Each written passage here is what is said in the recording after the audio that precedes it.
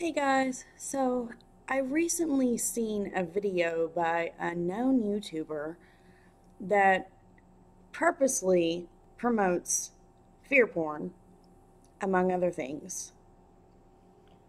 The title of their video, let's see. Hmm. Why did FEMA order 5 million bottles of water?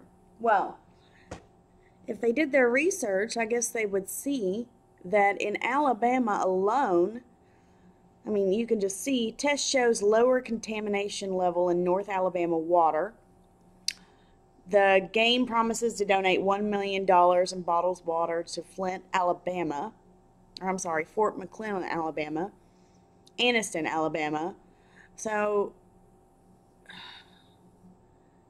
basically, they have lead and stuff in their water.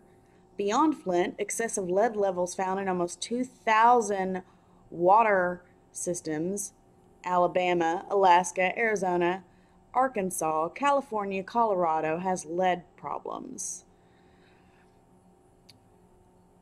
Right here, Alabama is rolling in cash with tide lifting all boats.